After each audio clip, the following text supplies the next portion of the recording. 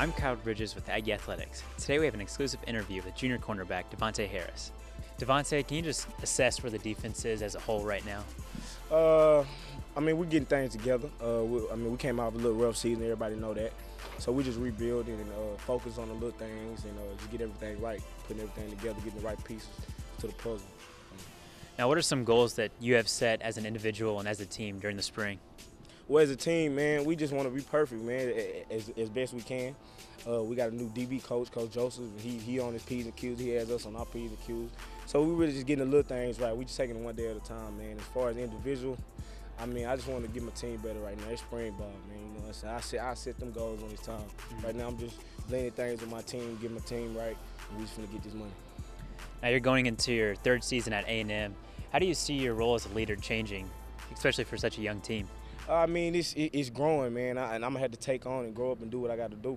But I have great pieces around me and other guys, other players that's gonna help me and uplift me. So I'm good. I'm just ready. I'm just ready for the season.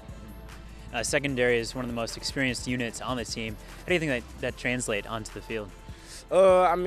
We just like I said, we got a new DB coach. So even though we experienced, we still getting things together, and we just taking it one day, one down at a time.